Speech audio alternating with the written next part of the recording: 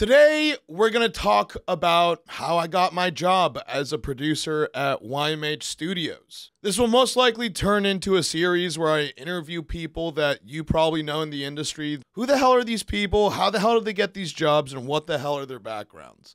And I'm going to do that starting with me. And let me tell you, I just found my initial emails to Tom pitching him on the idea, and we'll go over those. Welcome to another episode of Catching You Up with the Nadav. It's over. I'd like to thank the executive producer of this episode, Wolfski Comedy. Without their help, I'd probably be lingering around parking lots as people parked and told them, hey, I'm not necessarily the security of this parking lot per se, but if I will look after to make sure no one messes with your car. And if you want to pay me something for that, I will do that. But, I don't work for the parking lot.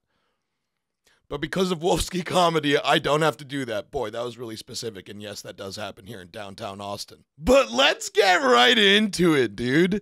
So how did I get my job at YMH Studios? I mean, the short answer is luck. But what is luck really if it isn't just being prepared for an opportunity, right? But it took me 5 to 6 years of preparation to be able to accept a job like that. So let's talk about how I got prepared. In middle school, early high school, I was always making movies with my friends. And by movies, I mean Terminator movies where I was like the bad guy killing off my friends one by one with big fight scenes at the end. We were really big into Christopher Guest movies. So I remember we made like a 10-minute mockumentary about curbside paint job people that painted your address on the side of your curb, and how it was super competitive. What I'm trying to say is we were making dumb stuff for a very long time, and I knew that I wanted to make stuff like that. So when I was in college, I went to UC Irvine, which when I was there didn't have a film program. The closest thing it had was a studio art major, and I did that, and I realized that I wasn't really going to learn anything in college short of how to drink beer without dying and how to be social. Which, college is great for that. I don't know if you guys knew this. I was in the Jewish fraternity. Oh boy, big fucking surprise, right? But I had a couple of brothers in AE Pi that were also into making movies. So whenever it was Mad Film Dash season, we would team up and would make stuff. And I remember the first thing that we made was a horror movie because Saw was really big back then. Our concept was a pledge was getting recruited into a fraternity, but essentially his pledgeship was getting kidnapped and locked into a room with his other pledge, and they had to fight to the death, and whoever won was allowed into the fraternity. Look, the premise was really fucking weird, and it was a weird horror movie, and horror wasn't really my genre, but I was like, hey, we're making stuff. I realized too that, all the things that I'm going to learn that are going to make me better at making these movies that I liked making wasn't through classes, but it was through experience. So I knew that I needed to get internships over the summer at real companies. So NBC Universal had internships that I forget how I got to it. I remember being so stoked being accepted into the program, and I had no idea what I needed to do. So that first day we go into orientation and I get a nice packet that says NBC Universal. I'm like, oh my God, this is so fucking cool. Everyone is from Harvard and Stanford and fucking really top tier schools. And I'm over here from UC Irvine, which is a good school now. But back then it was not known for anything that NBC would want from you. McG of the famed Charlie's Angels, who I think still does stuff. And I think John Lovitz went to UC Irvine. Also very cool. Zot, motherfuckers. That first year, I go to orientation, and we do all that, and it's a 4-hour thing. At the end of it, they all take us on the Universal tram ride, and I was like, this is the coolest fucking thing ever. I'm seeing things people aren't supposed to be seeing, like the movie magic. This is crazy. And then 2 days later, the directors of the program said, hey, did you end up sending these files that we needed a couple months ago?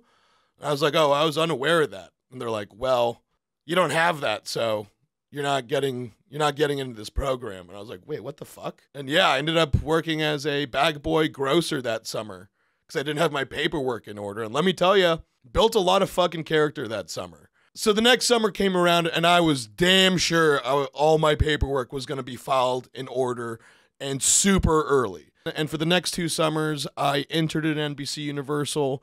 I worked on 2 shows that were run by the same company on the Burbank lot. And those shows were Open House LA and First Look LA. And I still think versions of that are still airing. But the important thing about those internships is I also learned what it was like to actually work in a place with a whole bunch of people trying to make something. Here's what you need to be successful in probably every career. 50% of what determines whether or not you'll have a good career is, are you a good hang? Can someone stand being in a room with you for 8 hours straight? Because I'll tell you what, I've made a lot of my hiring decisions based on that. I'd say 30% is actual skill level, like are you good at what you do? And for me, 20% is caring. Do you care about what you do? Do you care that this is going to come out well? If you fuck something up, how does that affect you? I could photographically tell you like most of my mistakes because they were burned so deeply in my head. I thought this mistake was going to be the thing that gets me not asked back to the next project. And when you have that mentality and you care a lot and that every mistake that you make is going to fuck with your money, you care a lot more. Those 3 things will get you very far in life. But during those internships, I met my mentor. And that, I can't tell you how important it is to find a mentor. Someone that sees themselves in you. They see a younger version of them in you. And they're like, oh, with the right guidance, this person could have a great career. And I know that I wouldn't be where I am today without my mentor. I'd say his name, but he's not really a public person. I'm not going to say it, but yo, JJ, what's up, dog? My mentor let me edit segments and like do rough cuts of stuff. And like I was learning like, oh, this is the proper way.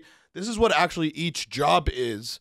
I'm probably now in my last year of attending UC Irvine. And I keep on joking with JJ. I'm like, hey, you say the fucking word. I don't need to go back to school. I'm not learning anything there. Offer me a job. I'll quit school and I'll come here.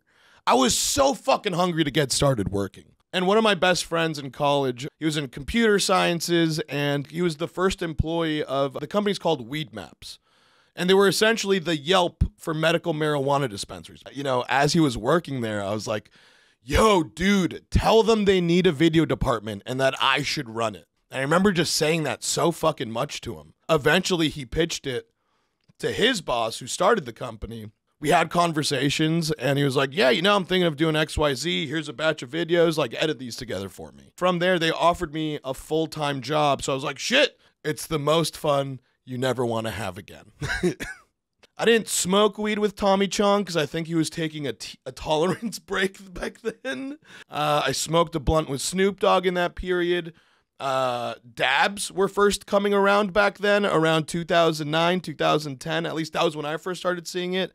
And I was in the room when we gave B-Real from Cypress Hill his first dab and literally got him too stoned for his 420 concert, which they blamed me directly for, but I'll make another video about that because that's a whole wild story on its own. I remember I just really started hating the content I was doing because I wasn't making things that I'd watch. And I realized that really there's just 2 things that I'd want in order to consider myself successful.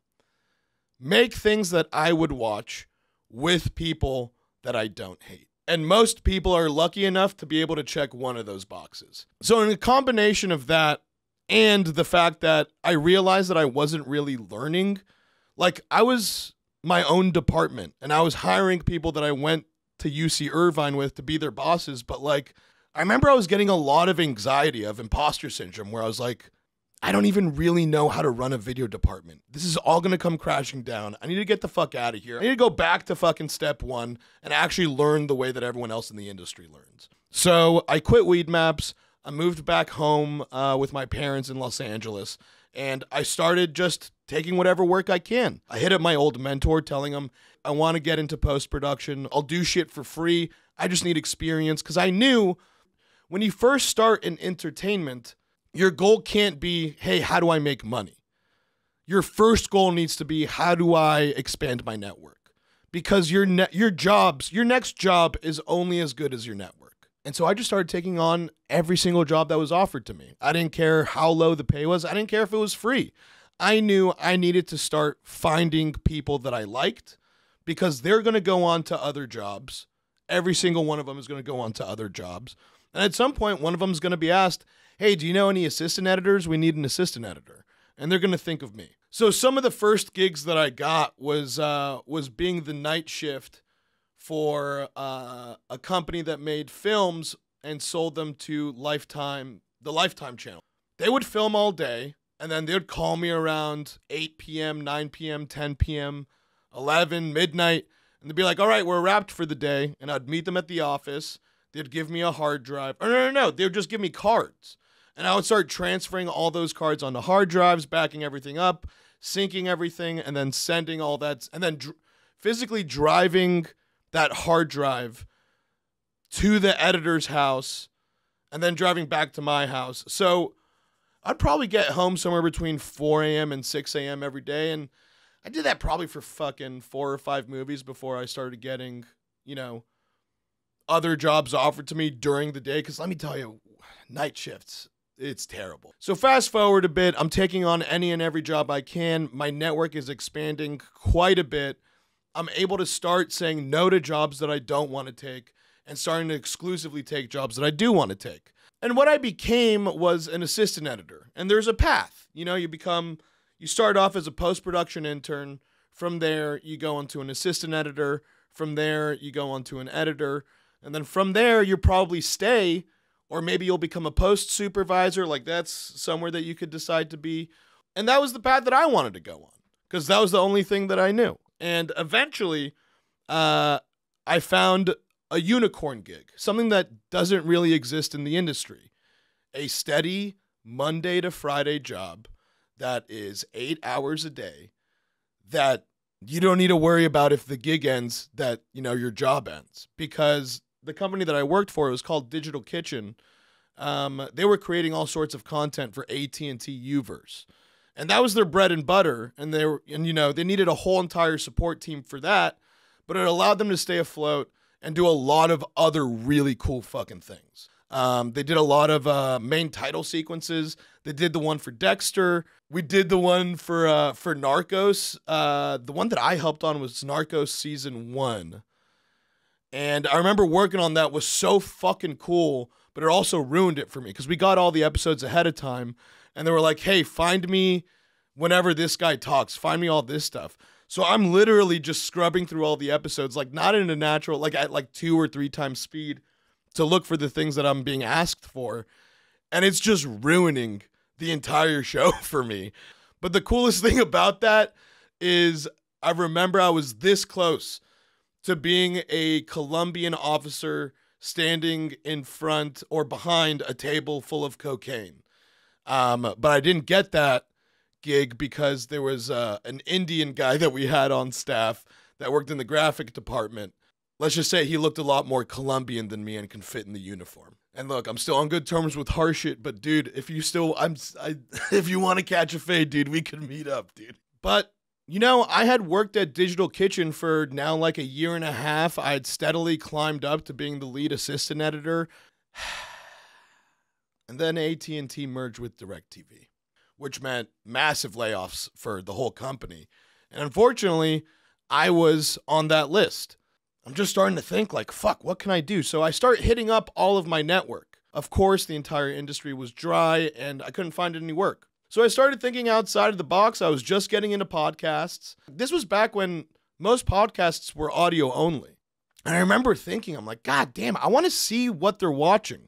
And I want to see their faces reacting to it. I hit up a couple podcasts.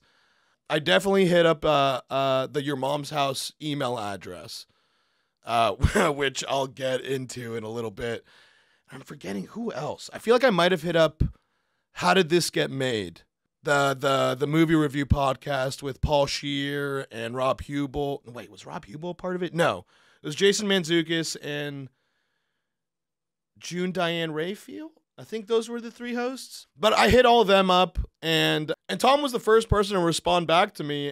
But what I'd like to do right now is show you what these emails look like, because Tom responded to one of my emails asking for a job. But I'd sent multiple ones. So check this out. I had emailed Tom 1, 2, 3, 4, 5. I'd emailed the YMH email 5 times, and on the 6th time was when he responded to me. So let me, oh my God, this is so fucking cringe. So here was literally my first email to the Your Mom's House podcast asking for a job.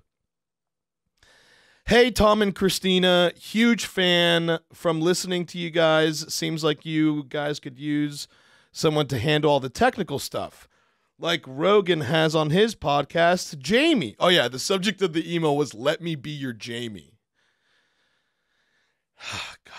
God. I wrote, I could be the guy that pulls stuff up on YouTube that you guys talk about and just help with technical stuff in general. Plus, you guys don't need to pay me until you're rolling in it. But, like, you totally could if you want to. Haha. Oh, my God. Ugh. That's real pain. That's real pain. You guys just heard me sigh. Terrible. Here's a link to some stuff I've done if you guys are interested. So I sent them a link to an episode of Epic Mealtime that I had, I think, edited or worked on. There was an episode of some show that was on Hulu that I had edited. There's some web series stuff that I had edited, and then I sent them my IMDb profile link. And I said, really hope to hear from you guys, and that was in June of 2014. Holy shit. I didn't start working for them until February of 2016. So I'd literally been chasing this job for 2 years. That's insane. I didn't even fucking realize that. The next email gets sent in August of 2014. The subject of this one is, let me be your producer for free/cheap. But I wrote, hey guys, I'm a huge fan. I've been listening since episode 100 when Segura talked about the Winnipeg bombing on the Rogan podcast. I heard you guys saying you needed a producer to go through all your emails. Let me be that dude. We can even call me an intern. You don't even need to pay me. I just want to be part of it. Oh, God, this fucking hurts. I'm 25 and just want to keep busy with things I enjoy doing. This was literally 10 years ago. That's fucking crazy, dude. The next sentence is, my skills? I'm mostly a video editor, but I get technical things easily. I could be like what Jamie is for Rogan, which is... Boy, if only I knew then what I know now, that Googling is so much fucking harder when you're on the spot. But, oh my God. I'd like to think I'm funny in a stupid sort of way, but I'm also biased, so probably can't trust my opinion. Why would I write that? For about 3 months of my life, I was seriously attempting to create an iPhone app that kept track of how much money you made while pooping on the job, so there's that. Oh my God, I completely forgot about that. I was going to call it the number 2 time card. It was like I was really close to getting it developed. Anyways, if you guys ever get to reading this, feel free to call me or just email me back or whatever.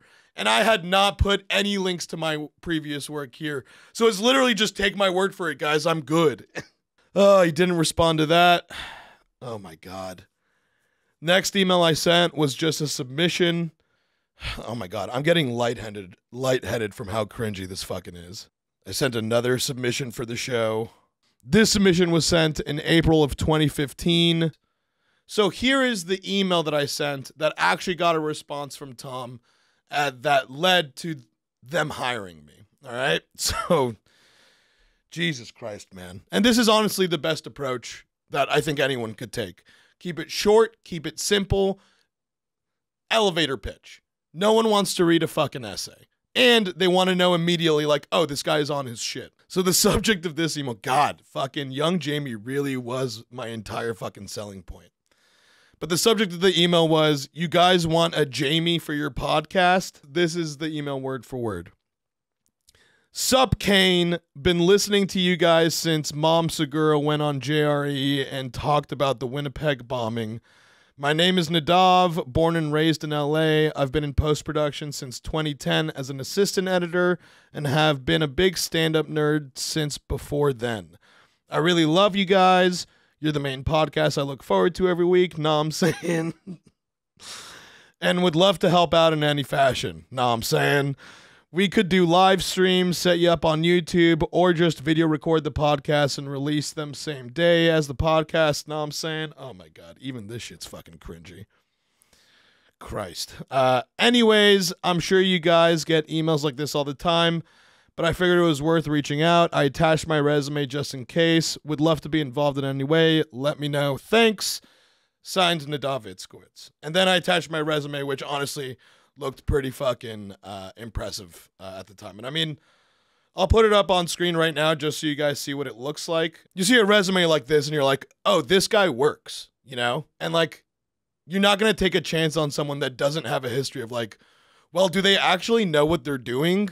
So I sent that December 7th, 2015 at 12:09 p.m. And he responded that same day at 5 p.m. So lucky for me, I sent that email on the same day that he was looking through that email and prepping for the show. He goes, hey, Nadav, thanks for the email. This sounds great. Can you come by for a meeting later in the week? Maybe Thursday. We're in Redondo. And then I forwarded the email to my brother saying, holy shit, I'm meeting with your mom's house on Thursday. That's so adorable. But yeah, then I met up Tom for breakfast. I passed the crazy test. And we just kind of started figuring it out from there. And it wasn't a full-time job. And the thing is that immediately, even though it was part-time, I made sure that it was priority number one, no matter what job I took. I knew that they recorded on Mondays and episodes came out on Tuesdays. So no matter what job I took, because I was going back into the freelance market because I had just been laid off. So whatever freelance gig I took, I made it very clear, hey, Monday evenings, I'm unavailable. And yeah, from then on, I kept on doing freelance gigs and did YMH as my main side hustle. And that just grew and grew for about 2 years. I remember getting a gig as an online editor at a Warner Brothers theatrical marketing house. I even worked for a company called Machinima, which is something that old gamer nerds are probably going to be familiar with. I started off as an assistant editor on that gig. And then me and my editor became such good friends and we're making each other laugh so hard that we started making everyone else laugh. And we ended up turning that into a pitch of, because I think they had just signed a deal with Twitch where they were going to have a 24/7 always on live channel. And so we pitched like, hey, why don't you let us be a part of that and like let us host a show? And it was called the VR Power Hour. And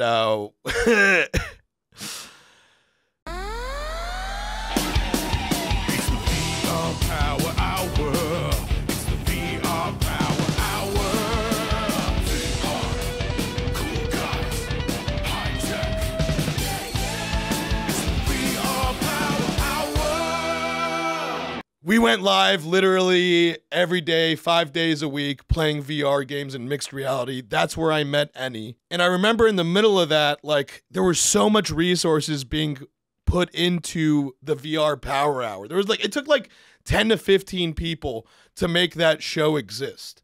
And our concurrent viewers were below that. And I was like, I know it's not good if the amount of people that this takes to put together outnumbered the amount of people that actually watch it. To you. Hi, I'm Kit. I'm Dov. And we're going to show you how to level up your fitness by getting off the couch and into some video games. Can we find some water? Utilizing high-activity games like Sprint Vector and Verzoom. What are you, little baby boy? You little baby boy? Push it! Go fast! We will demonstrate for you a VR workout regimen that will take you from this to this. So tune in to get fit with Dov and Kit. Make your ideal self a virtual reality. So I was trying to look for other gigs because that was actually like my main 9 to 5. And I was leaving early on Mondays. That was always part of the deal. I leave early on Mondays to go work on YMH. And then there was, I had that phone call from Tom and Christina one day where they said, hey, we want to expand to be a network. We want to produce multiple podcasts. And we can't really do that unless you're on board. So what do you say? And I'd literally come to the realization within the last week or two that I needed to leave Machinima. And it was a very quick yes. And then I started going full-time for YMH. And slowly, you know, we started adding shows onto the docket. We started with YMH. There was Honeydew.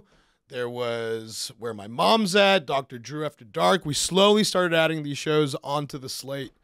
And it turned into what it is today. And that is how I luckily got my job as, ultimately being the executive producer at YMH Studios. And if you want to do that, I mean, yes, there is luck involved, but you got to prepare for the opportunity to be that lucky. So if you guys are seeing some people in the industry where you're like, God, I'd love to have that job, start learning today. YouTube will teach you everything you need. You're going to sit through a lot of bullshit, but you're going to learn a lot. I learned this on a job too. This was the theatrical marketing company that I was working at. I remember that there was this editor named Tony that was working there. And he was so knowledgeable about everything.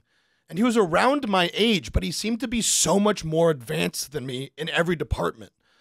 And I was like, how do you know this much? Because I realized too that he was in the industry for a shorter amount of time than me. I was like, how did you get this good this fast? He's like, I just read.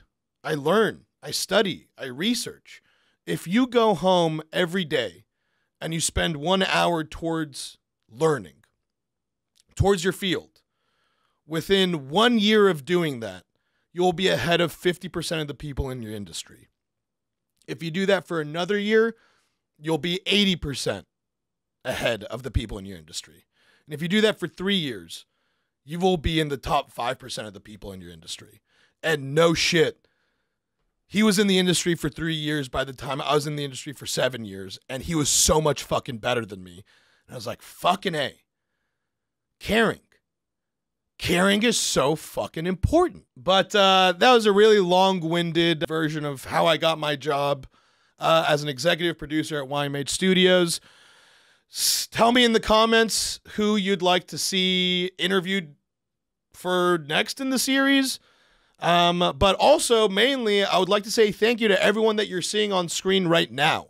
They are all producers of the show known as Catching You Up with Nadav, it's okay, Thai. And without their help, I wouldn't be able to put these episodes out as normally and as consistently as possible. And if you guys would like to become a producer of the show, click the Patreon link in the description below. And, I will now take this time also to address last week's episode. It was extremely hectic. It was fucking out of focus, which I hated. But literally at 6 p.m. the day before, and this show usually takes me 2.5 to 3 days to put together. A lot of research, a lot of writing, and then filming, and then editing. It's about a 2.5 day process. And about, let's call it 18 hours from when the episode was going to release, I had made the executive decision, I cannot release the thing I've been working on for the last 3 days. So I shot from the hip. I told some anecdotes and stories and just tried to not read from a script and be myself more, and you guys seem to have liked it. But now would be a good time to remind you to leave a comment, a like, subscribe, share this with a friend. It all helps with the algorithm. And until next time, I would just like to remind you all, This is a totally unconfirmed news.